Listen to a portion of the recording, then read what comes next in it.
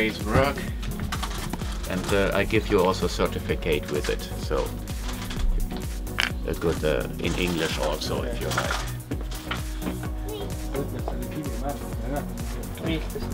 They are in 18 karat gold. I made them in the beginning of summer. You can have a look here. So it is still possible to pan a gold here? Yes. And it's, there is a guide, there are rubber boots, and the river still brings the gold? It brings every spring flooding. I prospected, I'm a geologist, and I prospected that this comes from the upper reaches of the river about 200 meters from here. Okay. And every spring flood brings the sand also, which is for the visitors. Okay. And the best nugget this year found here was 1.7 grams, so big by a visitor. Okay. You can keep everything. You can keep also the side minerals, which are over there, which you see on the certificate. And even if it's a big lump like this one, which is rare, but you could keep it. Okay. So is only the head is gold? The head is a gold nugget, and the rest is 18 karat, 750 gold. It's really the best jewelry gold. I don't work below 18 karat. 24 is pure gold, 18 karat is 75%.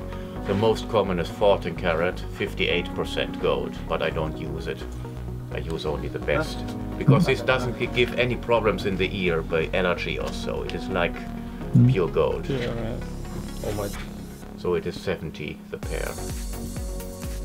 To find a pair of nuggets which are quite equal to each other is very difficult.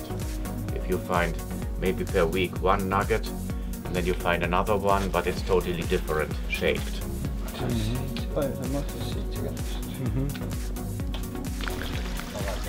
Inimesed otsivad kulda siin.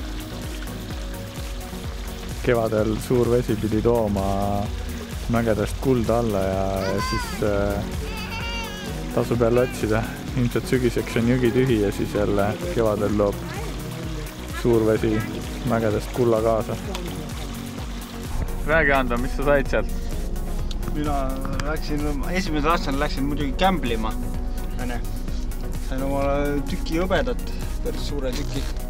Kulda ei saanud, läksin kulda küll jähtima, aga siis kulda pidi kahjuks sõeluma ka ei jõudnud, et ostsin, aga asi seegi, sertifikaadiga.